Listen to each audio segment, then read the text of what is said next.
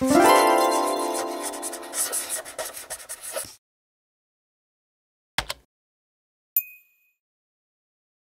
a previous video, I showed you how to make a fillable form with Adobe Acrobat. In this video, I'm going to show you how to troubleshoot different issues you might have with that form.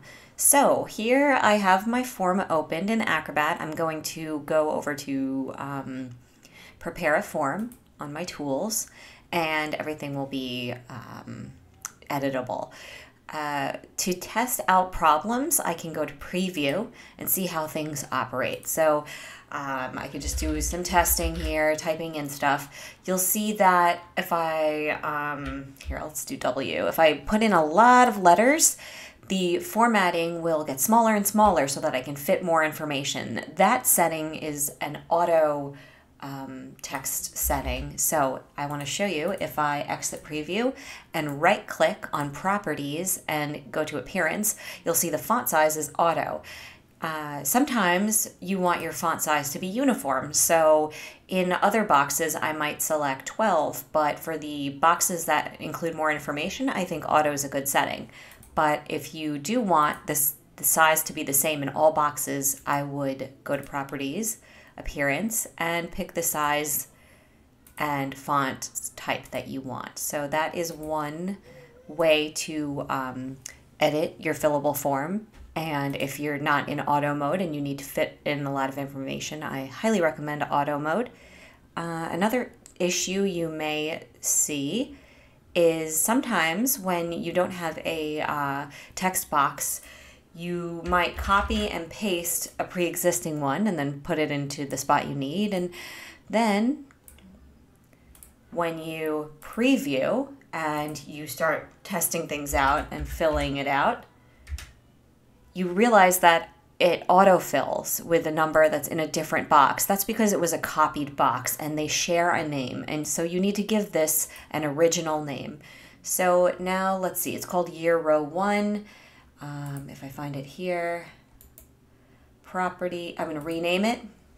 I'm just going to call it year row 1, maybe copy for the purposes of this. And now if I go to preview, and I just have to take out my old information and put in some new stuff,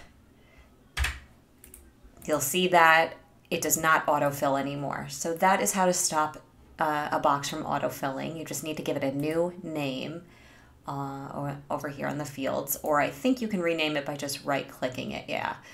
And it's as simple as that. In a previous video, I showed you that if you tab through, sometimes it doesn't work because, as you can see here, I'm tabbing through and it's skipping this.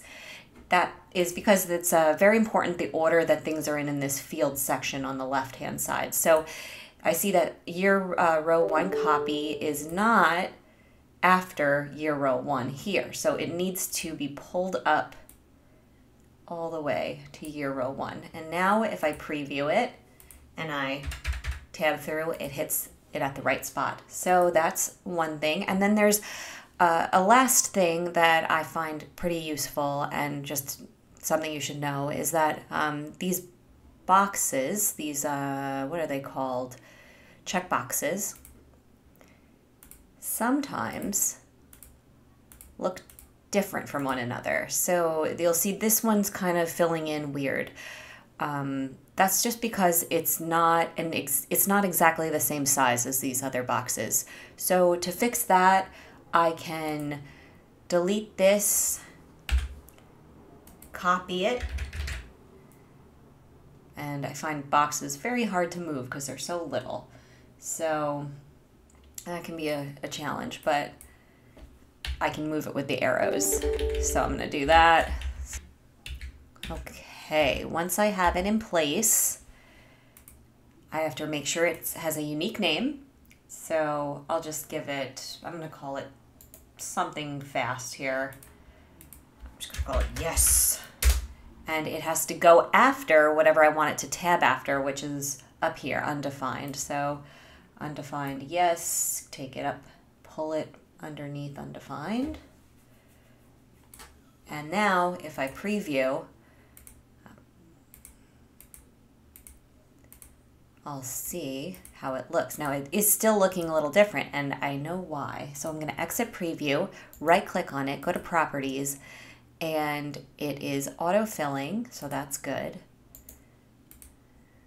This is autofilling.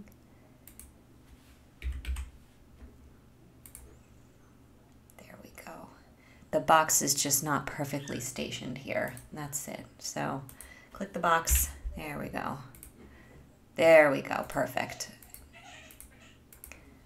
And that's it. Those are some issues that you might come across when making your fillable form. I hope this helped and good luck. See you next time.